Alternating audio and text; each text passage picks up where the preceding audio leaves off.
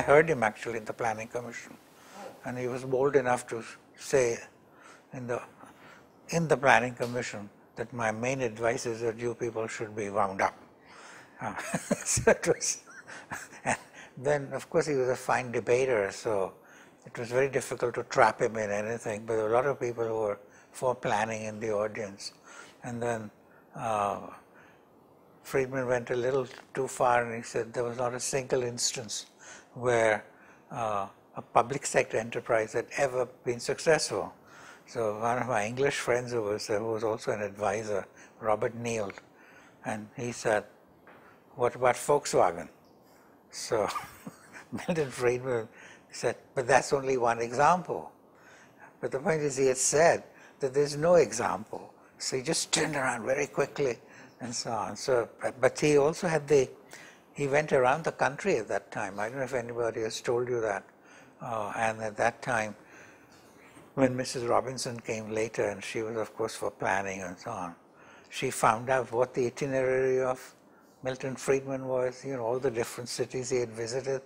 And then she went through each one of them to undo the damage which Milton Friedman had done. It was very funny. Who actually said that, how we should loosen up and so on. It was not even reported in the newspapers at the time. And, it was quite astonishing. But, there's a sort of self-censorship sometimes. And particularly if you're challenging the very assumptions under which the government is doing the planning and so on, it's very difficult to get any kind of, outlet.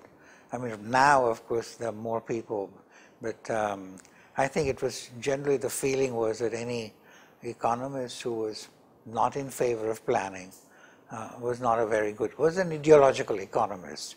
Whereas if you are practical and, pragmatic, then you would really go for some element of intervention. The only problem was, as soon as you admitted that possibility, that you could actually have a,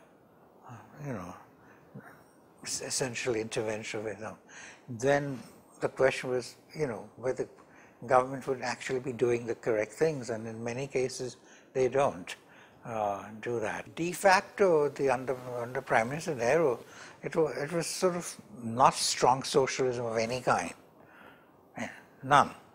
There was not even a licensing system in the first 5-year plan, because the economy was doing reasonably well. It all came in with the second 5-year plan, and as a result of balance of payments difficulty.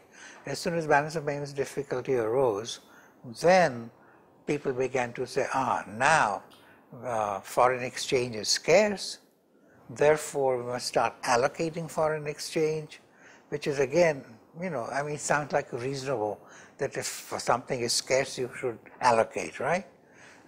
It's like, when you're driving a car in snow in the United States, they say if the car starts skidding, then you must steer in the direction of the skid, which is completely counterintuitive, because if it's going that way, you want to steer this way, right? And so this is the same thing about intervention also. When you think things are scarce, you feel you've got to kind of husband the resources, and allocate. So it is counterintuitive idea.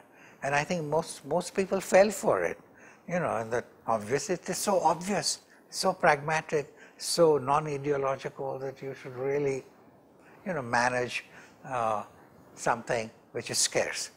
So it took a long time, also way down the road, that people began to really think through the thing in light of experience, because the thing became so ridiculously bad that, people who had appeared ideological at one time, like Milton Friedman, and to some extent Milton was ideological. He wasn't speaking from actual, because there weren't so many experiences. He was just ahead of his time to think through all these things, right? It turned out to be right, you see, but he appeared ideological. So one of the problems in the early days was that anybody who was for markets appeared ideological, rather than really, in command of to be really perceptive.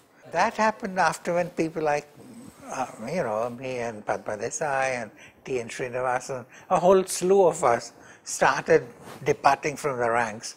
In light of experiences, I said, we saw what Yoina Bhavan was doing and we were horrified. I mean, that anybody could be planning that way.